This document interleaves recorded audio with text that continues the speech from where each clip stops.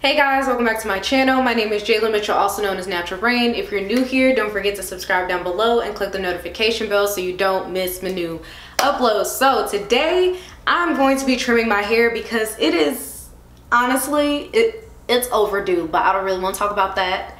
Let's not talk about how I waited too long to trim my hair. Let's talk about how I'm gonna do it today, how I'm gonna make sure that happens. And so I was thinking while I trim my hair, I could tell you guys how I know it's time for me to trim my hair, and maybe it'll help you guys so you know, because I get a lot of questions like, how do you know when to trim? You're trimming, but when do I trim? You know, the thing with split ends is gonna continue to split up your hair shaft, and then, I mean, I don't wanna say it, I don't wanna be the bearer of bad news, but you could end up bald.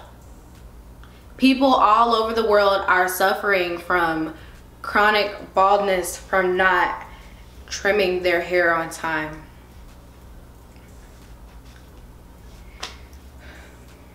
I just made that up, but moving on. So my hair is in a completely stretched out state, and I actually filmed this because I didn't use heat to get this stretch, which means I'm going to be trimming my hair on non-blown out hair technically, but this is a blowout because my hair is stretched. I always like to trim my hair on stretched hair. If you guys want to see the video in which I did a heatless blowout, I will have it linked up there, but let's get into it. So I'm gonna section my hair.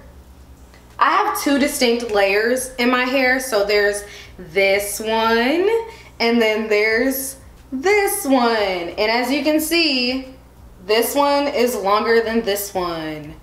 And I usually try to make sure that I keep that in mind because we're not trying to lose our shape for a trim. We're trying to keep the shape. So I'm just gonna section that on both sides, really.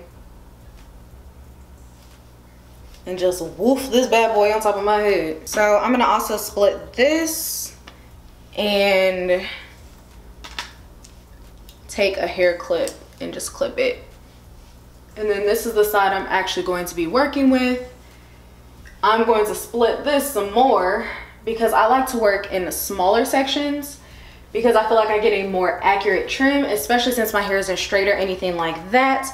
Mind you, me trimming my hair, this is for, you know, the people who don't straighten their hair a lot. It's not going to be the perfect trim.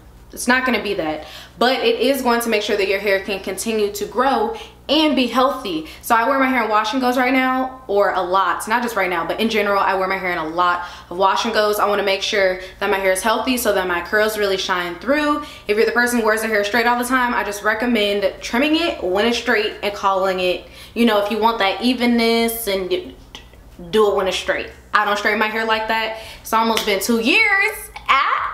It's almost been 2 years, but moving on. So my first sign is, and I wrote these down, so if I'm looking down, you know what's up. My first sign is your hair is more tangled than normal. And this honestly is like my number one sign. When my hair is just so freaking tangled, you know how much your hair normally tangles versus how much your hair tangles when it's time for a trim. I'm talking about, it is just hard to work product through. Even when you're adding a whole bunch of product, it is not detangling. Like, it's just tangled. That's the best way to explain it. That is my number one sign that I know that I need to trim in soon. So I'm gonna be taking these shears. These are from Walmart. You guys have seen me use these before in my last trim videos, the trim video that didn't come with the tips, that one.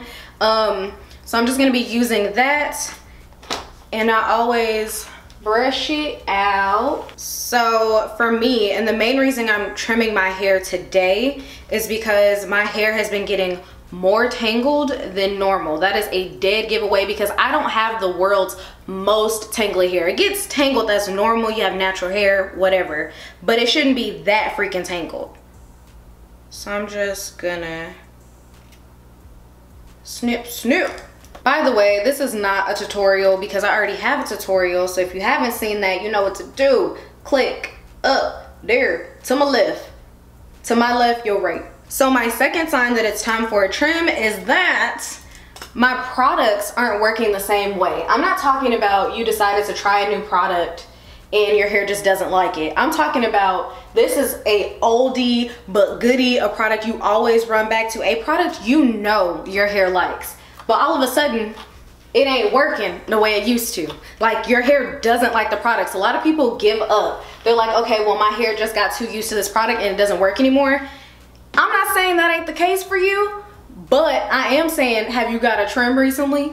Because that really could be the issue. A lot of times when it's time for me to trim, products I love won't even work. And the reason they won't work is because my hair is dry.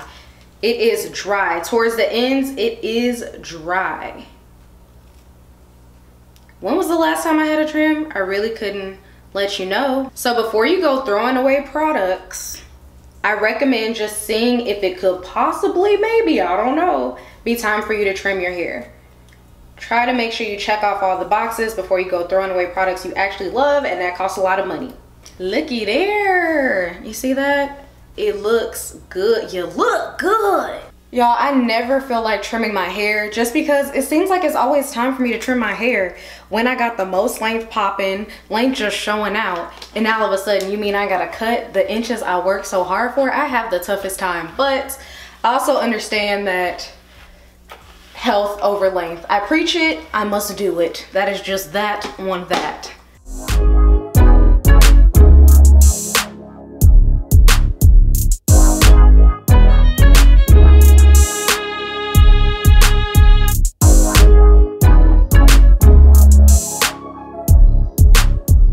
Okay, so another sign that it is time to trim your ends is your ends are starting to get see-through. Now, I think when you get to the point that your ends are getting see-through, is really time for you to trim. So what you don't want to happen is that your hair is see-through from like here to here. Cause you know what that means, right? You have to trim. All of that, it's gotta go, right? So if you start to see that your hair is getting see-through towards the ends, like mine are, and it's barely a thing. But that's when I like to trim my hair so I can stop my hair from splitting all the way up. So you see that, I don't know if y'all can see it, but it's getting a little see-through. I'd rather clip it here than to clip it here because I waited so long to trim my hair and it split all the way up and now the whole freaking thing is see-through. That's how you become bald. I hate to say it, but that's it. That is how it happens. So my number 4 tip is that your ends start to feel rough. So if you are trimming your hair, or not trimming your hair, but if it's a normal day, you're styling your hair, you're running your fingers through your hair, and at a certain point, it don't feel the same no more. Like it's ragged, jagged, dry. That's where you need to clip. The other thing, you know, and this kind of falls into the same category, if you are taking a brush or a comb and there is a lot of tension towards the ends, that's another sign that it may be time for a trim. I'm not talking about the normal, I got type 4 hair tension, that's different. I'm talking about the type of tension that is just like resistance. No matter what you do, no matter what products you use, no matter how you stretch your hair, it just ain't happening. That means it's time for a trim. That is another indicator that, girl, you need to let that hair go so you could let it grow. And I really like to be thorough just because who got time to be having to trim their hair all the time? I only trim my hair maybe about once every 5 to 6 months. So when I do trim, I have to make it count, you feel me?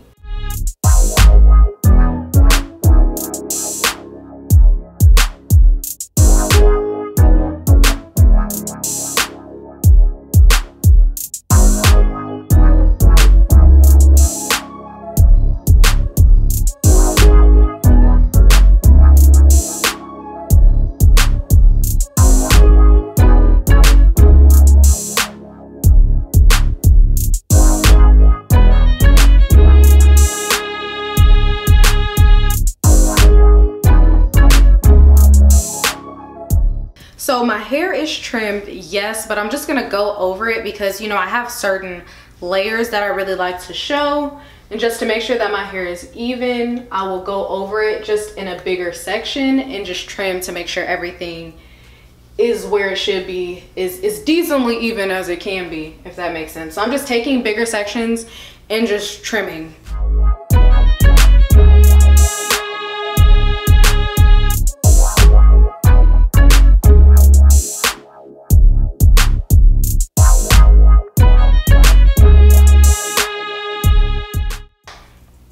And just like that, your girl is done trimming. This took me about 30 minutes, give or take. Now, don't get discouraged if it takes you longer, but I've been doing this for a while. Yeah, a pretty decent amount of time, so I'm quick with it. I know it needs to be clipped, and I just take your time though. You don't want to trim too much because you're rushing. Take your time, but when you get more into the rhythm of things, you can go faster. It'll come naturally. Don't speed race this whole thing. I really hope you guys found this helpful, this video helpful, because this is what I wish I would have known when I started trimming my hair. I wish somebody would have told me that. I wish I would have found that information in order to trim my hair in the first place, and then to know how much to trim, when to trim, all that jazz. So if you found this video helpful, don't forget to give it a thumbs up, and I will see you guys in my next video. Bye, y'all.